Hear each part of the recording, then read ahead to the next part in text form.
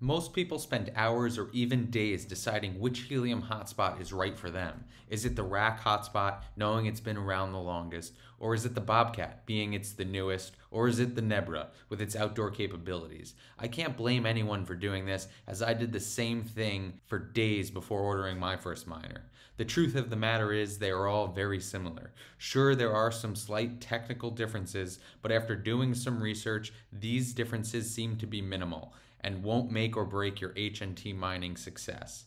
That being said, I even have a few friends who have the original Helium hotspot miner that is not even sold anymore, and they have been having major success.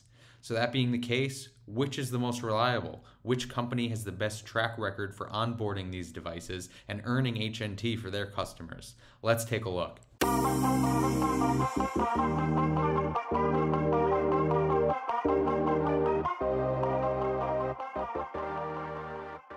Hello everybody, welcome back to another video here on the Crypto Compound channel. If you're new here, please like and subscribe to stay up to date on the latest Helium and HNT news, analysis, and updates. Before we jump into this video, the miner giveaway is in the works. We should be confirming the winner shortly here on the channel. Very excited about that. Thank you all for participating. Really exciting stuff.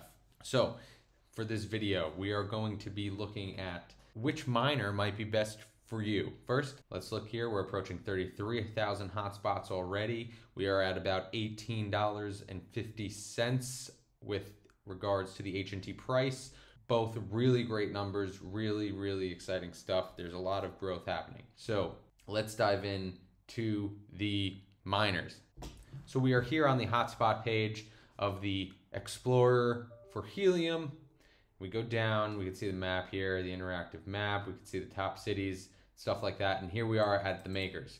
Now we can see here, there's the Helium Inc., which I believe is the original Helium hotspot that they were originally sending out, that Helium made. I don't believe these aren't sold any longer, but they do still work. I have friends, like I mentioned in the intro, I do still have friends who use them, and they've been incredibly successful. And of course we have the Cal chip here, we have the Nebra here, Synchro Bit, which is very new, 5 hotspots added. We have the Bobcat here as well. And these are some others. I'm not exactly sure what these are. I would just ignore them for the purpose of this video. But what we want to look at is, like I said, a lot of these miners have very few technical differences. Of course, the miner makers try to differentiate their product from the others, but at the end of the day, they are all connecting to the same network and they all have the same purpose, which is to mine HNT. Keep in mind, you can connect third-party or external antennas to all of these devices. So the antenna it comes with is not incredibly important because it can be changed. And they all, even though I believe the Bobcat comes with a slightly higher dBi antenna, from what I understand, it is not going to make 1 dBi difference from 3 to 4 is not going to make a tremendous difference in the signal strength or the reach of that antenna. So if we take all that into consideration and basically consider all of these as being very similar with regards to the hardware and stuff like that, and we understand that they're all going to ultimately connect to the same network and mine HNT, how can, using these numbers that they have provided here, how can we decide which of these might be the best miner to buy? Now, I'm not going to really talk about the Nebra in this video because I don't think that these numbers are accurate for Nebra. They don't seem, it says 7 hotspots added, 18,000 HNT burned. I don't believe that that's accurate, so we're not going to consider Nebra here. What we're going to do is, I'm not familiar with the Synchro Bit. I haven't spoken to anyone who has one or anything like that. We're going to compare the Cal chip here with the Bobcat. So right off the bat, we can see that there are the hotspots added. So there's 1,700 hotspots added for the Bobcat compared to 13,110 hotspots added for the Cal chip or the rack miner. Now, of course, the Cal chip rack miner was one of the first third-party manufacturers to be approved to sell this miner. So they do, of course, have a lot more miners set up and working and connected.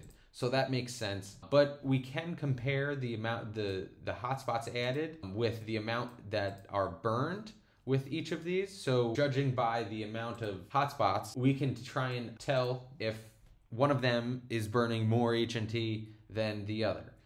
per hotspot that's added. Now, of course, there are a lot of differences based on where the location of these miners, how people are setting them up, if they're in good locations or not. All of those come into consideration, but using these very broad, high level, big numbers, let's see which mining company has more HNT burned per hotspot deployed. So if we take 199.50 HNT burned and we divide that by 13,110 hotspots. So based on these numbers, that tells us that the rack or CalChip miner has burned approximately 15 HNT per hotspot that is added on their network. Now, if we compare that to the Bobcat, we can do 20,128 divided by 1,720 hotspots, and we can see that for the Bobcat and the amount of hotspots they have and amount of HNT they've burned close to 12 HNT per hotspot that has currently been added.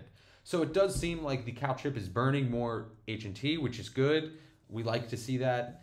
That is good for the CalChip and the rack miner, and it proves that it is working. They are working and they're effective. And using these early numbers, comparing them to the Bobcat, they seem to be more efficient or more effective than the Bobcat. Now, the other very interesting number here is this adds and asserts left. So if we look here, it'll tell us that this means that this is the number of hotspots this maker could afford to onboard given their current data credit balance, assuming the cost, blah, blah, blah, blah. So it's basically the number of hotspots this maker could afford to onboard given their current data credit balance. Now we can see that the CalChip or rack miner number is far, far greater than the Bobcat. This is interesting because if we think about the amount of back orders that these companies have, if they're being held back by a number of things, mostly chip shortages is the big one, and other COVID-related slowdowns in the supply chains, but it's mostly